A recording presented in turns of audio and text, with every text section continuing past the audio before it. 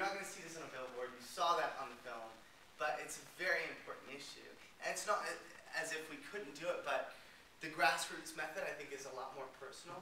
These individual screenings that we're able to have and talk with you. We're going to be back in Washington, D.C. We're actually looking for a place to hold the April 24th event.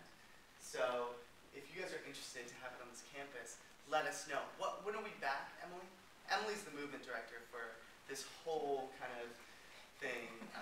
We work closely together. But we're back in D.C., I believe at the end of March. She's going to give the exact date. And we'd love to get into a film studies class, to get into a policy class.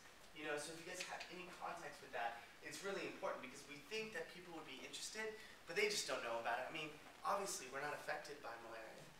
And Nothing But Nets and United Nations Foundation has been doing the work for years to get these $10 bed nets into the hands of individuals in the developing world.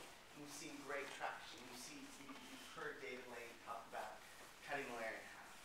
And the fact that South Africa is almost eliminated malaria deaths. But that can be transcended throughout Africa, but it's going to take us stepping in the gap. That's why April 24th is really important.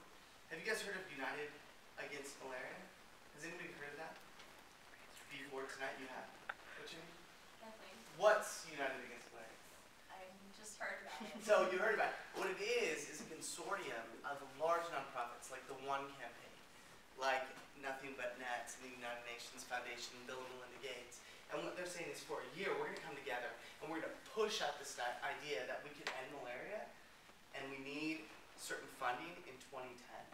And they're all coming around this idea of having a sleep out throughout the United States and the Western world in 2010, April 24th. Not just the Western world, global.